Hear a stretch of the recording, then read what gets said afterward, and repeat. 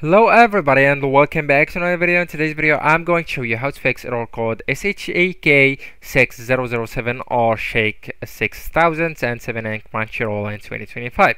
And actually guys, I didn't find an actual example of how it looks like or how that error code is looking like, but everyone, I have a similar example of how it looks like, so it will include the SHEK and then 6007, so 6007, and that just set an example of how it looks like.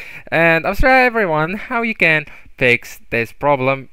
Alright, but first you will need to force close and restart the app, so that will remove some extension and also some cache of the app, and it may work with you. So everyone, how you can force close the app. Let's consider that this issue is happening with me right now at this moment.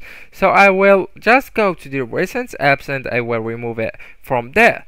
How? I will just swipe it away, right? And I will wait for a few seconds, maybe for 10 seconds, and then just go ahead and retry playing the content. So if the issue or the problem or the error code is still showing up, so how you can still fix that problem? There are too many other options. It's maybe because of your internet connection, so you will need to ensure your phone has stable internet connection, whether you're using a Wi-Fi or mobile data. Alright, and right here just switch between the networks. If you're using the Wi-Fi, just go ahead, switch it to mobile data, and then just go back to your Wi-Fi.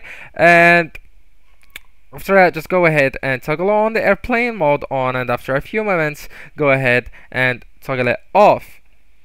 So everybody, that's it. Thank you so much for watching, and goodbye.